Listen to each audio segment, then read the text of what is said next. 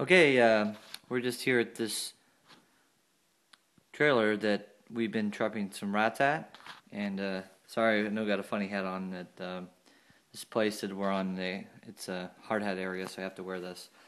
So in here, you can see you got a little rodent right there. So let me take you a look around here and show you some other areas here. Okay, there's one right there. And actually, if you can look on there, you can see that there's actually multiple rats on there. So one of them got away. See, the trap is not set, so they're setting them off. Got a nice big one right there.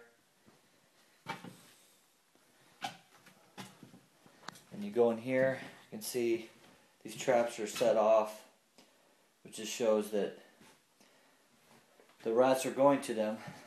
That one actually is still set, but there's no food on there, so the trap can go off, but no rats. Oh, there's another one.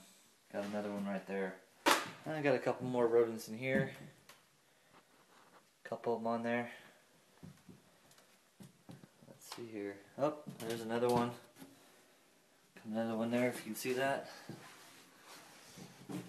Catching lots of them. So, the biggest thing about rats and mice is you got to stay on top of it, clean out the infestation, and then also after that, then our next point here is we're going to exclude this building and continue to trap on the outside. In a little bit, I'll show you what we've been doing on the outside to kind of show you how we've been taking care of it, and I'll see you in a bit.